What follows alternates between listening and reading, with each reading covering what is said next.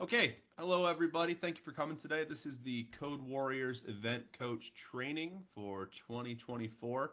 Without further ado, let's go ahead and get started. So here's what we're going to be covering today. I'm going to give you the brief introduction to myself, take a look at the event this year, exactly what your students will be doing, as well as we're able to tell you beforehand. Make note of a couple different rule changes from 2023. And then I understand that a lot of people are complete beginners to Python or to coding in general. So I have some resources for you that are also on the website, but I'll go over them here. Give you some general taking tips that you can pass on to your students. And then if you have any particular questions to ask me, which I'm sure there will be several, I will do my best to answer them. So this is me. My name is Adam. I'm not actually that hard to find, but for the sake of this, all questions are supposed to go through the website, the form there, so that it's fair for everybody. Any answers I give can be posted to the site and shared with everybody. So that's why I don't share my last name here. I have already had a couple people attempt to reach out to me directly, and I told them as much. It's like, hey, really supposed to keep this for everybody, and I haven't heard anything on the forum from them, so I guess they didn't want to. I don't know.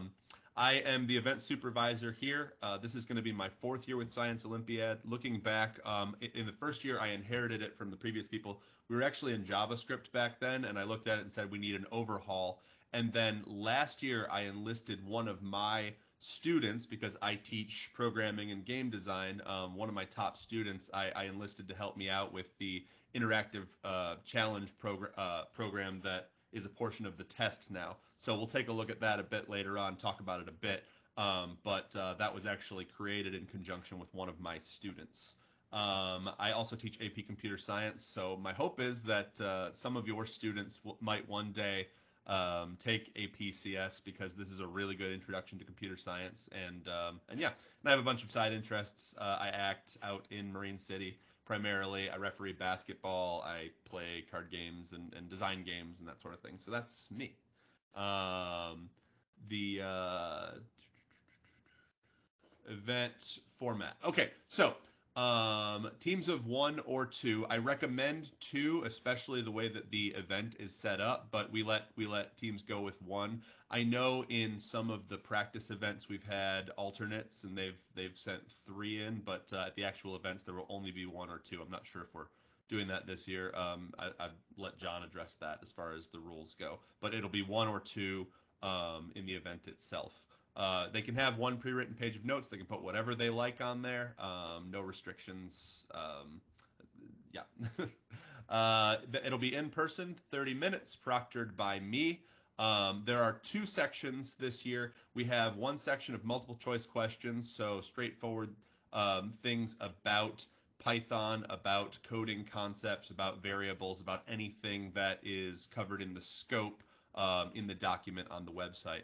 And then the second portion is the interactive program I alluded to earlier, which is for students to get their hands on. This covers different programming concepts. This is a day of event. We've designed this thing to be a low floor, high ceiling. And for those who aren't teachers, the idea with that is every student will be able to interact with this program and get some points. Very few students will be able to get we'll be able to get full points on this thing. And I was really happy with how it came out last year. Every team was able to get it. They found it really intriguing. But we have that topic list of everything that's covered in both of these things in the official rules document. Yeah, so that's the story there. 50-50 point split. What we're looking at right now, and I'm springing this on John, but having gone over it, we're looking at upping the number of multiple choice questions. I guess this gets into a rule change from last year. Because we only have 2 sections instead of 3, right now we're looking at 40 multiple choice questions and 40 points possible on the interactive program, because that's the way it is set to go. So we're looking at 40 and 40, just to give you an idea of timing there, with those being considered easy, medium, and hard questions. A mix of those will balance it as well as we're able, or each question is 1 point. Good to hear. Yeah. Okay, rule changes. As I said, we only have 2 sections on the test this year as opposed to 3. For the last 3 years, I've done a hands-on programming section, they've used an online compiler and have had to make a solution to a fairly complex question, another low threshold, high ceiling question. But we were just finding that teams were a little disoriented in terms of how they should organize their work, even with two of them. With three sections, it just became a little too much, and very few teams were even attempting the hands-on programming questions. We had 2 years ago. We reduced it to one last year. This year, we've cut it entirely. We're just sticking with the multiple choice questions, of which there are more now, so students can guess if they like, and the interactive program, which is now 50% of the overall score. Last year, I believe it was only 20%. I think we did a 40-40-20. This year, it's 50-50 straight up. After having sort of tested it in the field last year, we were quite happy with it. And then increased number of multiple choice questions. As I said, we're looking at 40 multiple choice questions. This way, I don't expect we'll have many ties, and I don't expect we'll hardly have any students getting 80 out of 80 on this thing. So we should have a nice, clear delineation of which teams are the winners. Okay, with that said, if you are a beginner to Python, here are some places where you can get started. Again, these are all listed on the website. I haven't changed these this year. I'm still happy with all these resources. Most of them are free. A couple of them at least have a free trial, but then there's a pay service after that. I wouldn't recommend paying for any services that they offer you. I think you can find everything you need online for free. So you've got Codecademy. That's the one I put at the top of the list for a very good reason. I think that it's just a really good place for somebody who's a complete beginner to take a look. W3 Schools, also really a good one. If you need a reference guide, I've found it to be an excellent resource, and I've used it in my teaching many times just to say, okay, I forgot how to do this one thing very quickly. Let's go to W3 Schools and have a look at that. Then you've just sort of got a mix of things that are either reference or are a fun interactive activity for young students to try out and get started. Code Combat is a fun one. I believe that's another subscription one at this point, but there should be a free trial so you can at least see if your students are interested in it. Online Python, that online-python.com, second from the bottom there, that is the Python compiler that I got to update this in my document. Actually, I left a reference to the hands-on programming. We will allow students to use that. We will have that accessible to them during the event in order to help them answer the multiple choice questions or use the interactive program as well as much as they would like to use that. So they will have access to a compiler during the event. They will not be answering anything. I won't be grading anything, scoring anything that goes in there this year. So I need to make a update to that slide. Apologies for that. All right, and then there are plenty of other Python compilers online.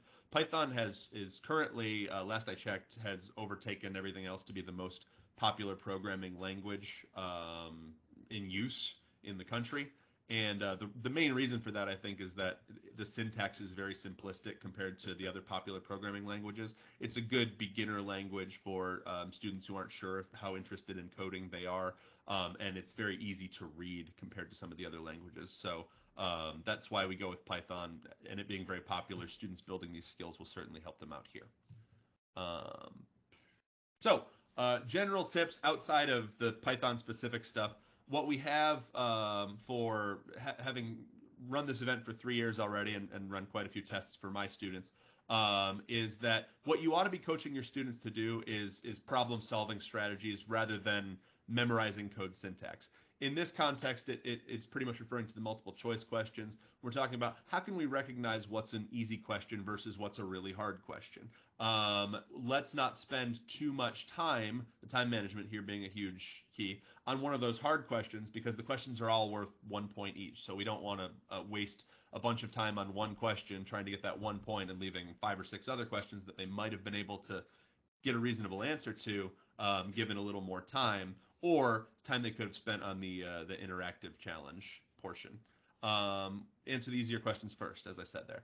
Let students take the ownership there. Ultimately, I've had more than one group, unfortunately, through the past few years come in and be completely overwhelmed.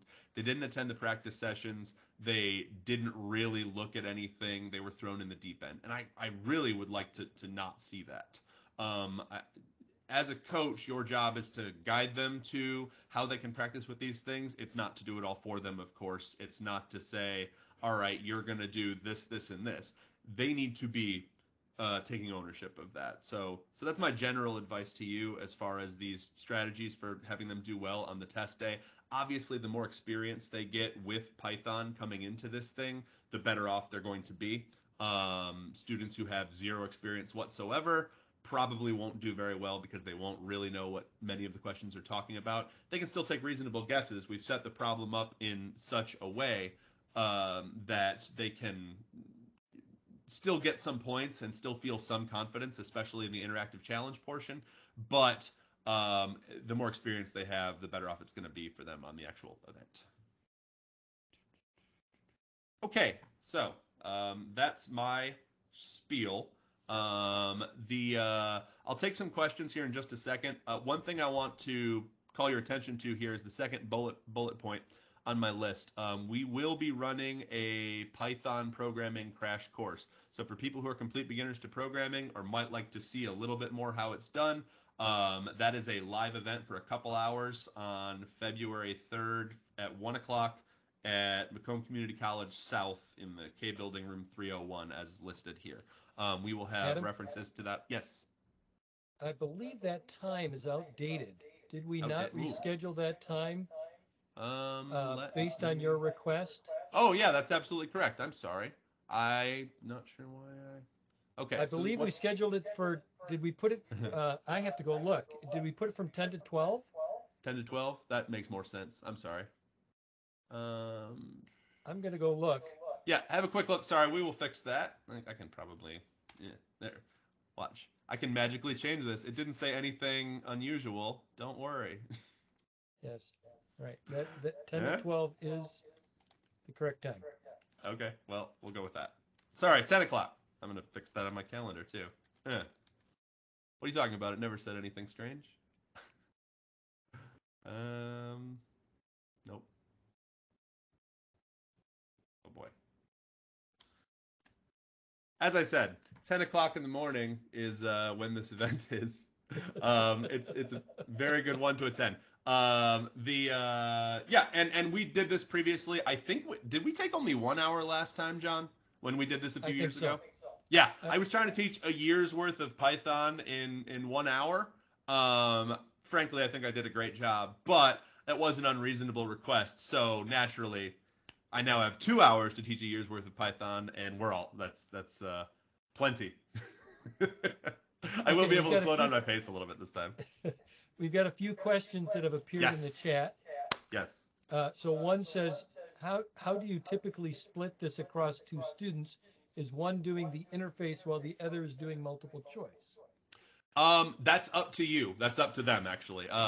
The successful teams that I've found had two students who were very solid and knew their stuff coming in, and they decided that they wanted to split it. They were confident enough that they could say, okay, I know this well enough, I can do the multiple choice. I know this well enough, I can do the interactive challenge. Fine, that works out great. Now we've set it up in such a way that there are two things going on at once, two students. That is a perfectly valid strategy and possibly the best one. However, I have found that the interactive challenge as of last year was interesting enough to maybe draw a kid's attention away from the multiple choice portion. So that will be up to them. I think it'll help a lot to attend the practice sessions because we do have a shorter version of the interactive challenge. That's a good beard. Then they will have some experience with it before they do the actual event. So I think that is probably the best way to find out what strategy is best for them beforehand. But if you have two kids who are very solid in their Python knowledge for their age coming in, then splitting it up is probably the way to go for time management. But I've also seen groups just tackle them both at the same time together, and that's fine too. There's a question about the workshop on February 3rd that asking if it's intended for both coaches and kids. Primarily coaches, but kids can attend. At the last one we did, we had probably half the groups were just coaches and half the groups were coaches and kids. I'm designing it in such a way that There were some people felt that I was going too fast when we did this 3 years ago. There's a good reason for that. I had to get through a year's worth of Python content in an hour. I'll try and slow it down a bit, and I'll do more to address questions. And so I will try to teach it at a level that kids will at least be able to follow. But it's primarily going to be for coaches. I would recommend to bring the students along so that they can see it and so that they can ask you, so you can ask me during the event itself, and we can be a little more responsive. But I'm going to say primarily coaches, but yes, also kids. Yeah, John. There is a question here asking whether you have to register to attend, and I see somebody tried to help us as well on that. There is a registration form. Registration is expected. We will not take attendance at the door, but you help us make sure the facilities are appropriate if you register and tell us who's coming. And there's a link to that on the Code Warriors event page. Do I have to register, John? You have to be present. So we have another question. It says, yes. Do you provide a list of possible questions, sample programming problems? What do we have on the website currently? I feel like we put some what do we put? Past Python questions. We put up some example questions, as I recall. Yes. Mm-hmm. But we've tried to be, our attempt was to be an example, not exhaustive. Right. So for instance, especially now that we have 40 questions. Yeah. So it's to help people understand how, the format of questions, the level of difficulty of questions. If you want to understand the scope of the possible questions, that's really defined by the rules. And then as far as the interactive programming challenge, that is a day of thing. The interface is very simple for students. They're at the practice event. As I said, they will actually get some hands-on stuff with that, but we don't make that available ahead of the event, the actual program. That is a day of thing only. I have a question on that, Adam. Is it last year, it was the first time we had seen that interface. Is it going to be a new interactive program this year, or will we've it made be a couple of tweaks to it after sort of troubleshooting it in the field, but overall it's the same thing. Okay. So if we have returning students from last year, they'll say, "Oh, I've seen this before." We may have changed a couple of numerical values around just to address that, but otherwise, yes, they will have seen it before, and they will know sort of how to answer the questions, but I'd be surprised if they immediately knew the answers.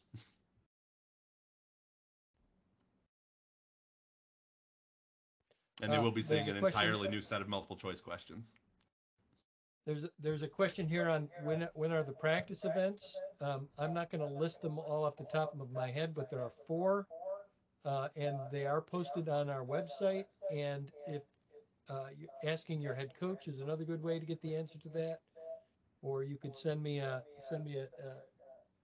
email offline, and I'll answer your question that way. It depends on what school you attend. All right, we have another question for you, Adam. Is the interactive programming a tool we have access to ahead of the competition? Yeah, that's a no. I just yeah. I think I answered that after you posted the question. Okay, sorry. Shanice is asking, are arrays essentially studying list? The English is off a little bit here. The scope says arrays, but doesn't have lists anywhere, while all the help guys mostly mention lists. Does that make sense to you, Adam? Arrays and lists are very close. I'm looking right now. There's a W3 Schools entry about Python arrays. So I'm sharing my screen so I can just show you this really quickly. If you go to this page, you can talk about Python arrays. It says Python doesn't have built-in support for arrays, but you can use Python lists instead. I think here's how we would set up an array in Python. So yeah, the list is essentially treated the same as the array. The syntax is the same. So yeah, arrays, lists in Python are lists as arrays. So does it depend on the resource that people are going to go to, whether it's discussed in this way? whether I lists think and I think for our purposes, from a programming perspective, in Python, when we talk about arrays in the test in the documents, you can consider that to be essentially studying lists. Yes, we since might want Python to update appears to treat them essentially the our same way. rules Yeah, for we can make clarity it on say that in list the instead of future. arrays. That might work out better. Can, You'll have to can forgive me, Shanice. My primary programming experience is in C Sharp, and that has both arrays and lists as separate things. I've studied Python a fair bit, and obviously had to do quite a bit of it for creating this test. But you might see a couple of sort of vestigial terms that I use. So sorry about that. We do have a hand raised. I think I saw that it was Paul. yes, hello. Hi, Paul. Hi. I so related to that last question, there's a echo. I'm not. I hope I don't think it's me, but are the multiple choice questions about programming in general or about Python specifically? They will be Python specific. Some of the questions will be general programming in terms of what sort of variable would you store this kind of thing, that kind of question that would apply to multiple languages. But Python is the specific language that we're using for everything. Every line of code that they see will be a Python line of code. Okay, so when there is a difference between languages, we're talking about Python. Python, yes.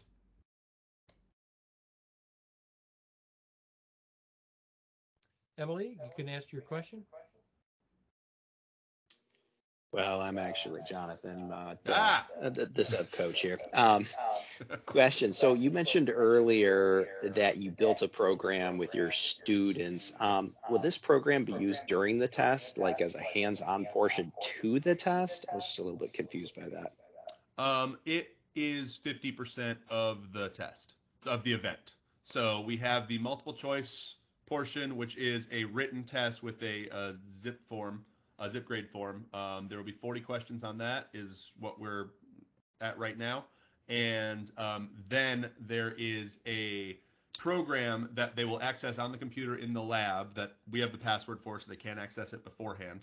And in that, it will be scoring them from what they do there. They can go through. I can tell you the interface for the program is there are multiple questions in there that they can click on in a menu that my student helpfully coded up with me. And it'll take them to that question, and then they can leave that question wherever they want and go back to the menu. And I believe they can take multiple tries at a question in that too, but it'll cost them time. So that's something to be aware of there. So that is completely separate from the multiple choice portion. It's still about Python, but those questions are not the same as the one on the tests.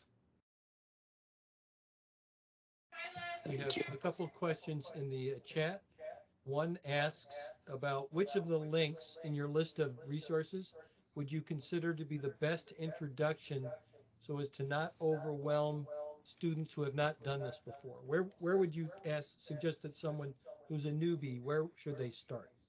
Probably Codecademy. The last I checked it, and I haven't checked it in the lead up to this, but traditionally that's been the place for complete beginners to any topic. So I'd probably start there. Otherwise, if you want to go looking for other resources with a Google search, I'd be looking something like Python for complete beginners is probably the way I'd go with that. But I would encourage you to look at all the resources and say, okay, which of these looks most comprehensible to your student in particular, because every kid is different. I'm going to skip Matt's question for just a moment here and come back to it. Sorry, Matt. We've got it from Sean. Do you have a recommendation for a resource that we can use to prepare the students for the interactive portion? So a lot of coding is about lateral thinking, problem-solving skills. This is what I teach my students in my class. I think we've got a stray microphone. I'm getting a bit of an echo. Thank you. A lot of this is about problem-solving skills. So in terms of preparation, I think it's just about developing problem-solving skills because the idea of this is to solve something they haven't seen before. No, these aren't terribly complicated. There's not going to be anything where I think a kid is like, I have no idea what to even try. But again, low floor, high ceiling, low threshold, high ceiling. So students will be able to get some of the points and build confidence there. They probably won't be able to get all of the points. And that is just the way we like it. So I will say that there is an excellent game. If you have students who happen to like video games, the title of this game, it is a paid game. I think it's available online for something like $15 or something. It is the single best lateral thinking trainer I've ever seen, and I think your kids will probably love it. The title of the game, and I'll type it into the chat here, is Baba Is You. I teach programming and game design, and this is the single best, as I said, single best lateral thinking trainer I've ever seen. It's a cute little animated thing, totally appropriate for kids of all ages. And it is you push these word blocks around and actually change the rules of the game as the thing changes. So if they spent half an hour with something like that, I imagine they would already be much better problem solvers than when they started. And I think that's true for anybody. I think it's true for us adults, honestly. I think it's a wonderfully made game and the best lateral thinking trainer, I think, as far as preparing. Adam, I'll ask you to send me information on that, and we'll publish a formal FAQ question on that goes with this question, with a link to it. Sure. There's another question here about the zip grade form, and I appreciate somebody mentioning this because the one that's listed online only has 20 questions on it, and it no longer matches the 40 question format that we're going to do. So we will get that updated. Students will be given zip grade forms at the event that have 40 questions on them, and we'll get that updated. I can't load the links to the practices you mentioned. So we're talking about practice tournaments, and it's either Chippewa Valley, or it's L'Anse Creuse, or it's Utica practice event, or it's South Macomb, and those are in the main elementary menu on our website. So that's what you're looking for those practice tournaments. Okay, I skipped a question because I'm not sure we're going to do this today, Adam, but we've got a student or a coach who's asking whether you can walk us through question number 8 from the example questions on the website. Do we want to take Karthik's question first? He's had a hand up and I got a microphone on. Sure, yes. Yeah, hi. As part of the interactive challenges, will you be using any specific IDE that you can recommend for us now? Did you say ID? The IDE, the Integrated Development Environment for the Python. There are multiple IDEs, right? No, this is it. They won't. They at most they will be typing one line of code, and it will be into a custom program that we have made. So there's no. I mean, they can use online Python as the compiler because that's the one we'll have available to them as the resource if they want to. But a lot of the things in the interactive challenge are click and drag. A lot of them are click the right buttons. A lot of them are fill in the blank. So they won't be using a compiler in the traditional sense for the interactive challenge. It is a game, essentially. Got it. We have something written in the chat which says custom IDE integrated development environment. Yeah, Dan was clarifying for me. Okay, sorry. All right, we got a hand raised. Emily with the deep voice. Yeah, once again. Are these tests going to be taken on computers or on tablets? We have computers in the labs. The computers, okay. But when you say that, and we'll have the website where the interactive challenge is set up for them when they come in. Okay. We're at the practice tournaments. We're typically depending upon hardware that's been provided by the specific school district, and in the past, those have most often been laptops. I believe the computers that we had access to at the college, Adam, were actually desktop computers. Mm-hmm. Yep. No tablets yet, though. Which is good, because I'm not 100% certain it would probably still work on a tablet, but it's not optimized for that. So hopefully we don't have to use tablets.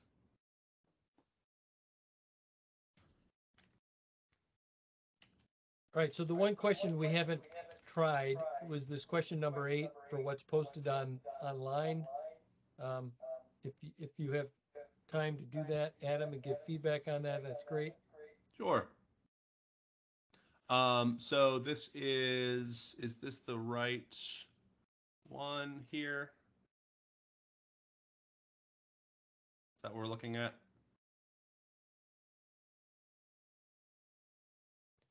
Let's see who asked the question. Asker.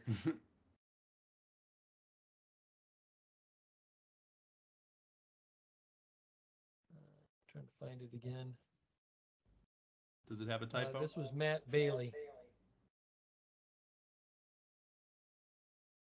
So Matt, is this the question that Adam's showing on the screen, the one that you were asking specifically about? Okay.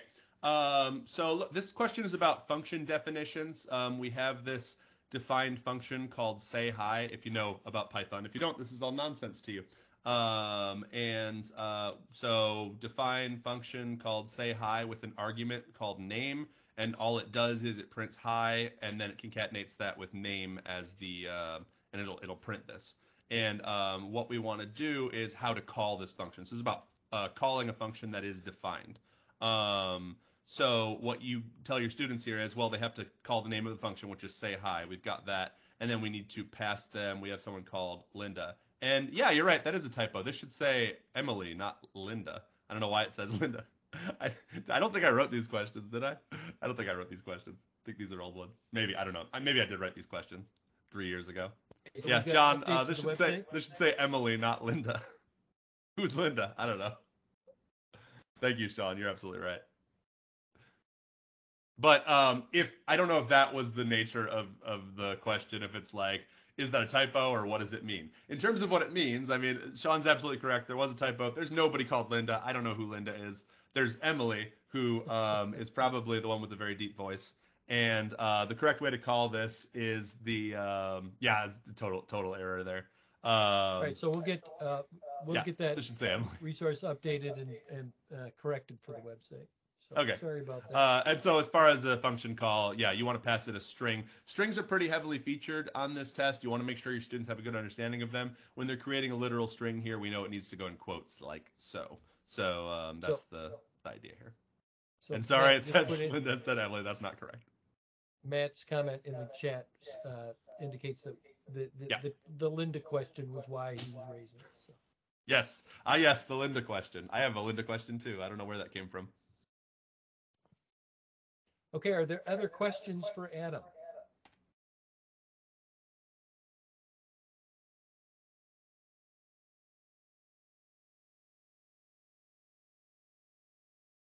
If not, we do have the FAQ online, which is a great resource for you to submit questions if you come up with something later.